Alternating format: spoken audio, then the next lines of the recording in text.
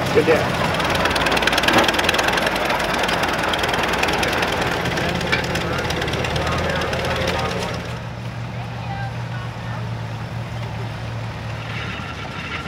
Nice touch.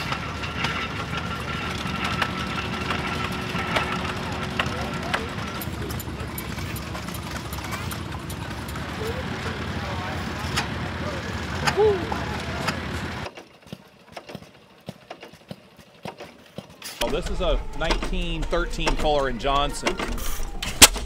It's an 8 horsepower, and what they discovered was the 8s were a little small to run the sawmill, so most of them were 10s and 12s, so not a lot of 8s were ever sold. I've only ever been able to confirm the existence of 5 in the United States, counting this one.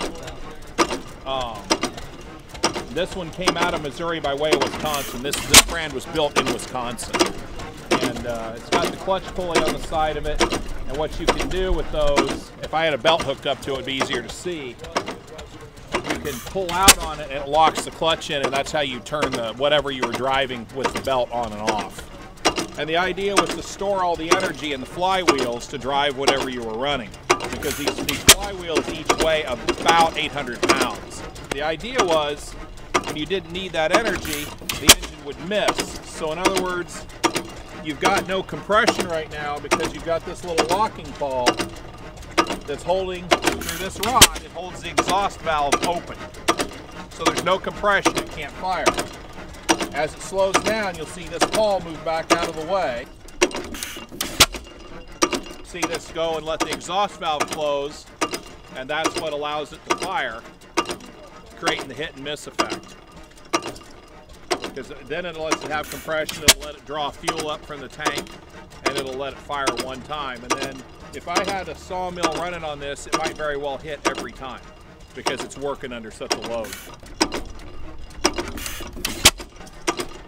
And these were Fuller Johnson made engines from 1899 to 1933 when they went bankrupt in the Great Depression.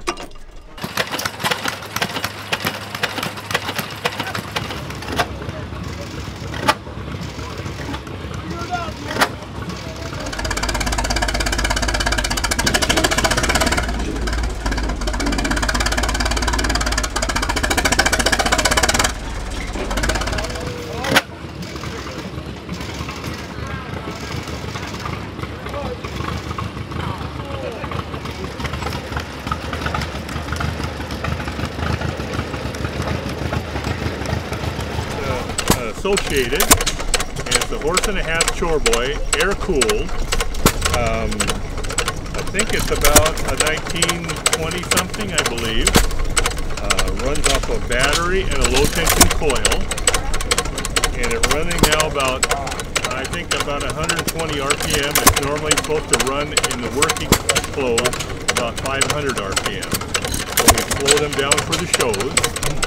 Anything a farmer had to turn a crank for, it would run a corn chopper, it would run a feed mill, it wouldn't run a water pump very well, and it wouldn't create electricity because it's uneven RPM.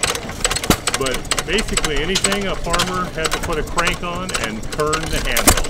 This is a labor saver.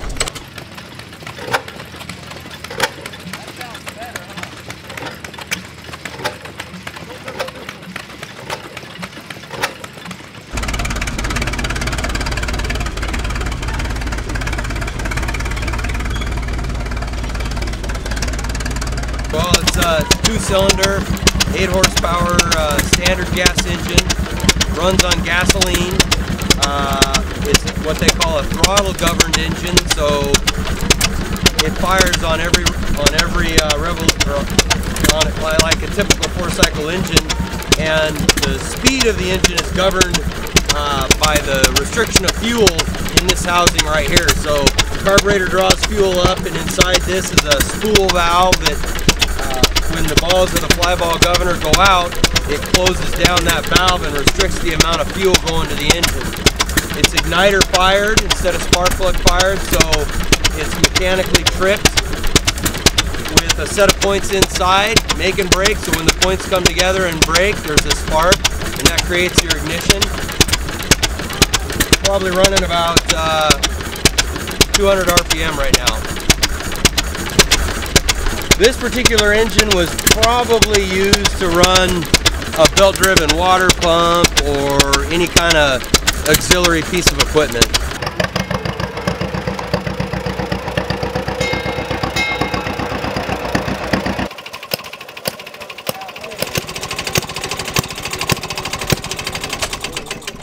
I can hear myself think.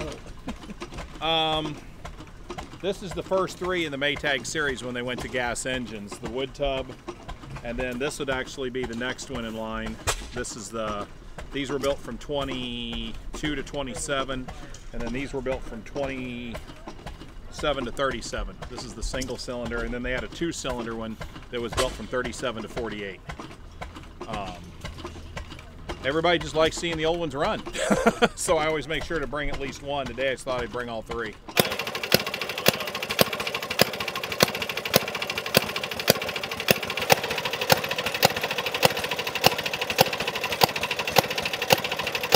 These are back in the day when there was no electricity in rural America.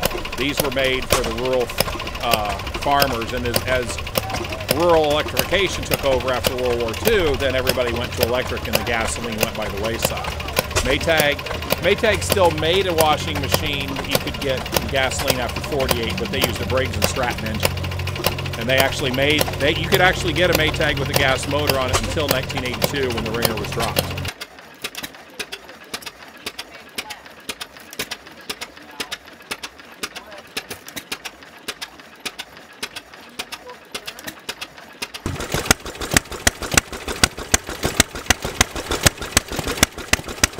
Fairbanks pump and a Fairbanks motor, gas motor.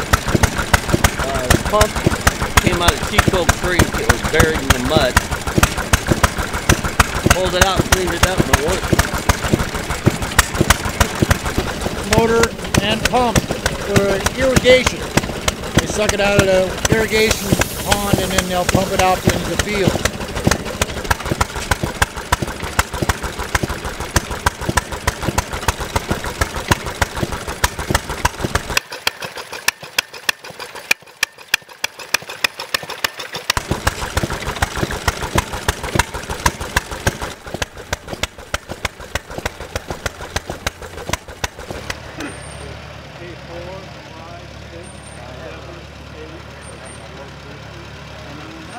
This is a 1908 12 horsepower field-brundage cam stopper engine. It's belonged to a local fellow here in Centralia, Washington, and his dad drug it out of the scrapyard about in the early 40s, and they used it for cutting firewood for a number of years until they bought a 1954 tractor. At that point, the old engine was put behind the barn. It's been there ever since. We drug it out of blackberries in February of this year, and the owner and myself spent the winter getting her running again. And here it is. This is its debut.